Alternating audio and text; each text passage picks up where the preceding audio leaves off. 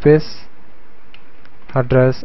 So already we can assign the first IP address to this port, so remaining one IP is there, so 2 can be assigned to this port, serial 0/0. so 150.150.100.2 subnet mask is 255.255.255.252. no shutdown to enable this interface. Okay, in this port we can assign the bandwidth as 300 kilobytes and delay as 6000 milliseconds. So the syntax for assigning bandwidth is bandwidth space 300, next delay 6000. Okay, do right to save this configuration. Next we can go to the serial 0/1 and assign the IP address and bandwidth and delay. So in this network we can use the net ID as 192.200.50.0/30. so here also we can use 4 IP address. In that 4 IP address we can use only 2 IP address. Remaining 2 IP address is used for net ID and direct broadcast. So the first host is 1 and last host is 2, so the 1 can be assigned to this port, so we can go to that particular interface.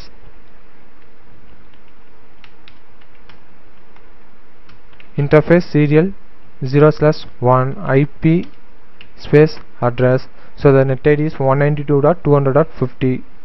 so 192.200.50.1 and subnet mask is 255.255.255.252. no shutdown to enable this interface. Okay, so in this port we can assign the bandwidth as 500 kilobytes and delay as 3000 milliseconds. So the syntax for assigning bandwidth is bandwidth space 5000 and delay, the bandwidth is 500 kilobytes, so we can remove this bandwidth, so using no space bandwidth 5000.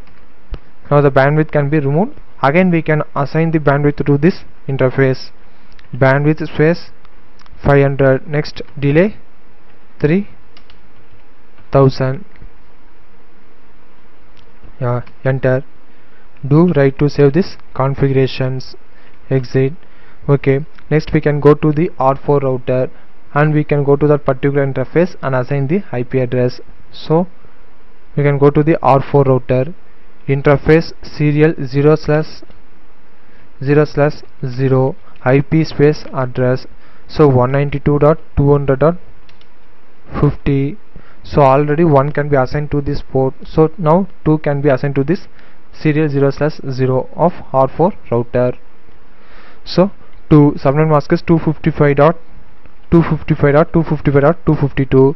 no shutdown to enable this interface. Okay, so in this port we can assign the bandwidth and delay. So the bandwidth is 600 kilobytes and delay is 5000 milliseconds. do right. Okay, so now we can assign the IP address and bandwidth and delay to all the interface. Now we can configure the EIGRP routing protocol to all the routers. So first of all we can go to the R1 router. So in global mode, router space EIGRP, here we can give the autonomous system number. So the autonomous system number range is 1 to 65,535. in that range we can give any number.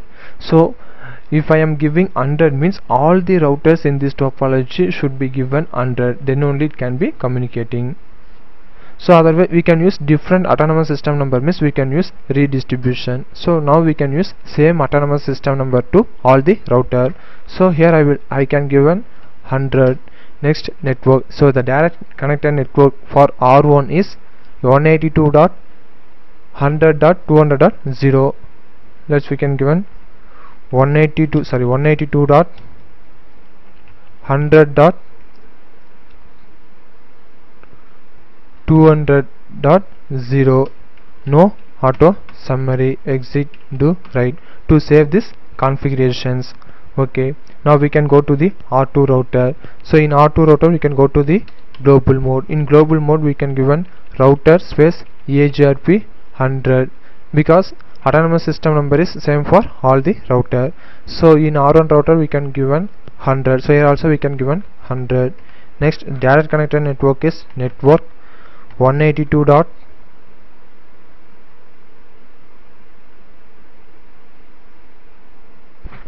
100.200.0. next network 150.150.100.0. next we can given no auto summary do write to save this configurations. Okay, next we can go to the R3 router, and R3 router we can given the direct connector network to configure the EIGRP routing protocol.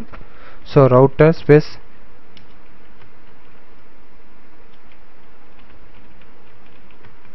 so autonomous system number is 100, so the direct connector network is 150.150.100.0 network.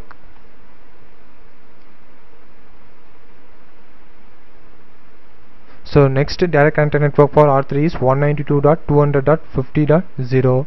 so 192.200.50.0 no auto summary exit do write to save these configurations into NV RAM. Okay, now we can configure the EIGRP routing protocol into R4 router. So in R4 router we can go to the global mode. So the syntax for configuring EIGRP routing protocol is router space EIGRP, autonomous system number is 100. next direct connector network is 192. The direct connector network for R4 is 192.192.200.50.0 no auto summary to save this configurations.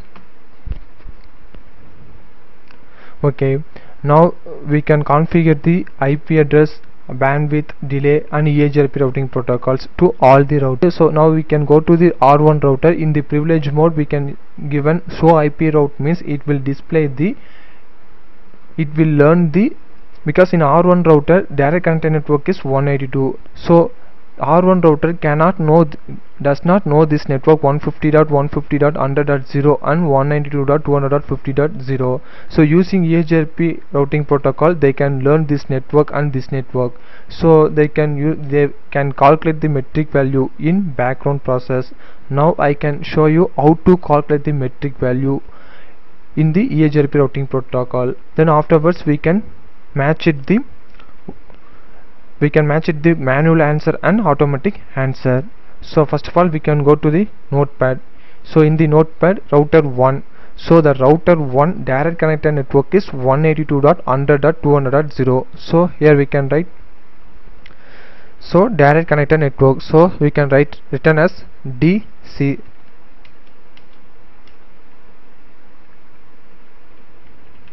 So direct connector network is 192.100.200.0/30. so this is an direct connector network, so R1 router can know this network. So here we can use the EIGRP routing protocol. Here we can calculate the metric value. So this is a direct connector network, so there is no needed for calculate the advertised distance, only we can calculate the feasible distance. So we can take in the bandwidth and delay. So R1 router can be connected to this network through this port serial 0/0. so in this port we can assign the bandwidth and delay. Bandwidth is 100 kilobytes and delay is 1000 milliseconds. So